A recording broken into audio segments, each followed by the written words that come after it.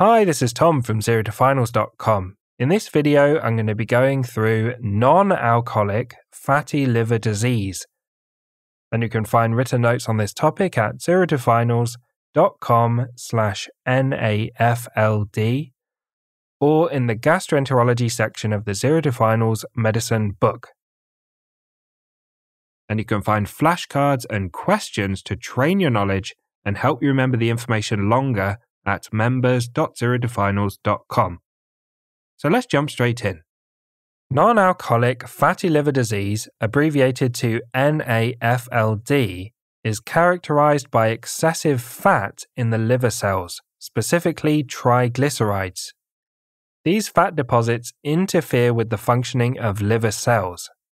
The early stages of non-alcoholic fatty liver disease can be asymptomatic. However, it can progress to hepatitis and liver cirrhosis. Around 25% of adults are estimated to have non-alcoholic fatty liver disease, so it's very common. Let's talk about the stages. The stages of non-alcoholic fatty liver disease in order are non-alcoholic fatty liver. This is followed by non-alcoholic steatohepatitis, or NASH, which is followed by fibrosis, and finally cirrhosis. Let's talk about the risk factors. Non-alcoholic fatty liver disease shares the same risk factors as cardiovascular disease and diabetes, and this includes being middle-aged or older, obesity, a poor diet and low activity levels, type 2 diabetes, raised cholesterol, raised blood pressure, and smoking. Non-alcoholic fatty liver disease is associated with metabolic syndrome, which is a combination of hypertension or high blood pressure, obesity, and diabetes. Metabolic syndrome is very common and dramatically increases the risk of cardiovascular disease and a number of other health problems. Let's talk about the investigations. A raised alanine aminotransferase, or ALT, on the liver function blood tests is often the first indication that a patient has non-alcoholic fatty liver disease.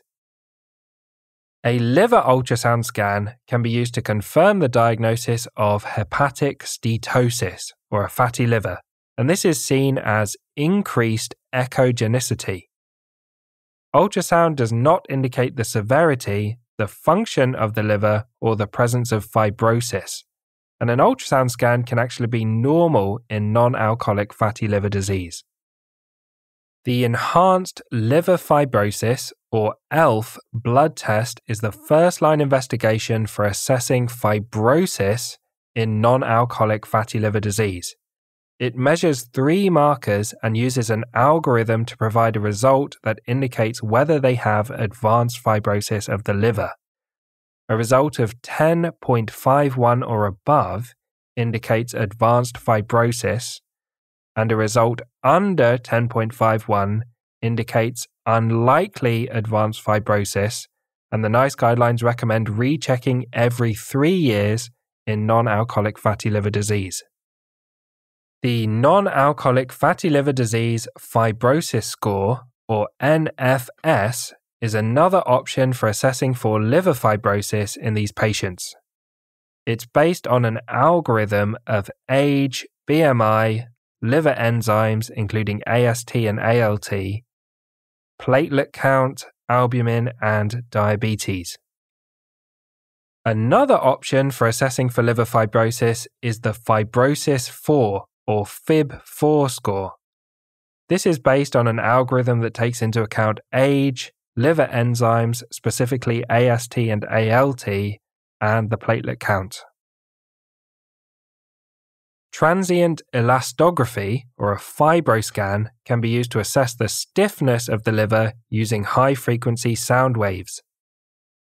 This helps determine the degree of fibrosis or scarring to test for liver cirrhosis. This is used in patients with non-alcoholic fatty liver disease where the enhanced liver fibrosis or the ELF test indicates advanced fibrosis. A liver biopsy may be required to confirm the diagnosis and exclude other causes of liver disease.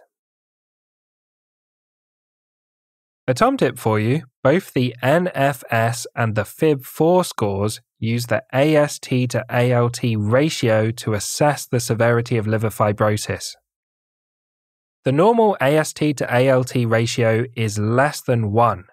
A ratio greater than 0.8 in non-alcoholic fatty liver disease suggests advanced fibrosis.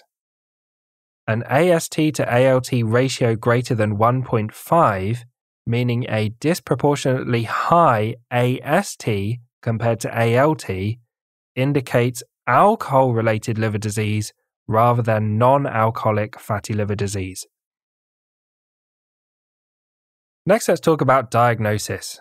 The diagnosis requires the presence of ultrasound scan findings of a fatty liver, risk factors, and excluding other causes of liver disease with a careful alcohol history and a full non-invasive liver screen.